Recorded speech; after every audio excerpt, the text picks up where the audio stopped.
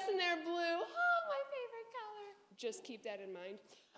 So about a month ago, I was fitted for a new wheelchair, and I get a knock on the door. Oh, never mind.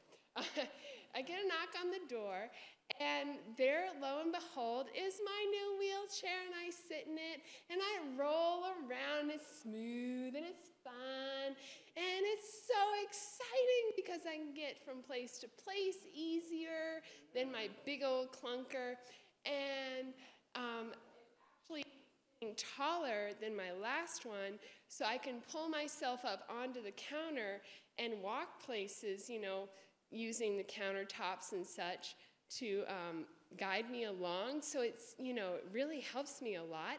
And it's so nice. And it's blue. Did I mention it's blue?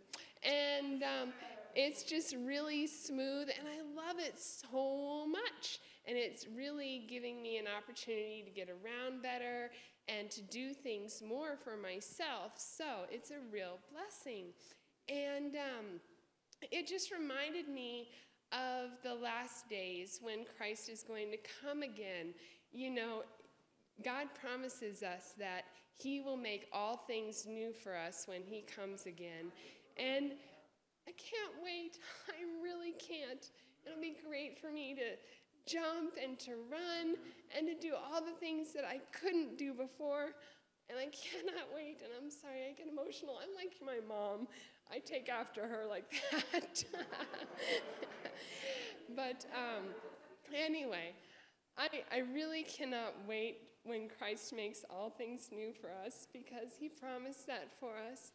And this wheelchair is just a reminder daily for me that he will make all things new one day.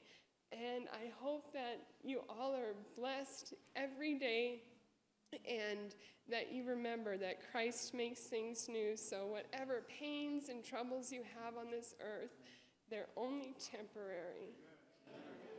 All right, let's bow our heads for prayer. Dear Heavenly Father, we want to thank you for this most splendiferous, wonderful day that you have granted unto us, and for the Sabbath that you have given. We are so very grateful for it, Father, because it is not only a physical day of rest, but it is also a spiritual day of rest. And we praise you for that, Lord. And we ask, Father, that the message that is given to us today is a blessing to all, and that we receive your Holy Spirit. In your name we pray. Amen.